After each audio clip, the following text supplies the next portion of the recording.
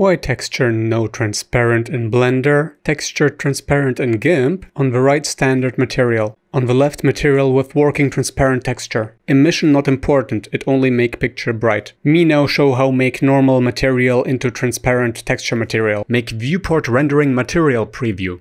Add mesh plane. Move plane. Rotate plane. Get picture with transparency. Make bigger. New material. Pick image texture as base color. Click open. Open image. Maybe rotate. Make bigger again. Switch to shader editor. Remove sidebar. Middle mouse button move, zoom in mouse wheel. Make smaller. Now make the right look like the left. Add, search, transparent. Pick transparent BSDF. Put on top. Now add, search, mix shader. Put on top again. Connect mix shader out to material output surface.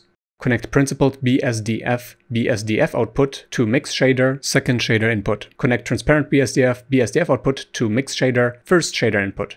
Connect image node alpha to mix shader FAC or factor input. Now in material go down to blend mode in settings. Click opaque and pick alpha blend. Maybe move plane a little. Maybe scale a little too. If factor not connected, then everything a little transparent. If shader order incorrect, then image will be cut out. If transparent BSDF color is black, then it probably won't work.